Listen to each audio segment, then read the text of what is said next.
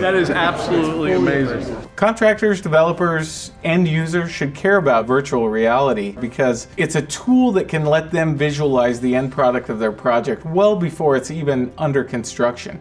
They can take it from concept and realize that maybe their concept won't work and change things prior to spending too much money developing a design that at the end of the day they won't like.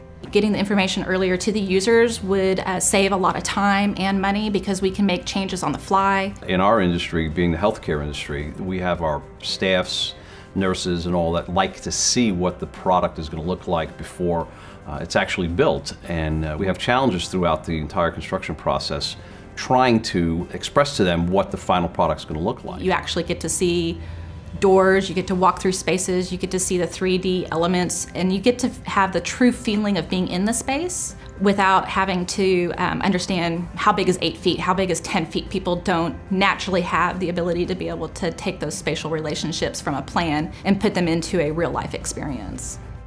The application of VR obviously is a tool that we could use that would eliminate have to build these mock-ups, get a decision much earlier, and that gets us to speed to market a lot better with the project, and it gets the decision made by the staff and the users much quicker. So I think it'd be a great tool in the application of our industry.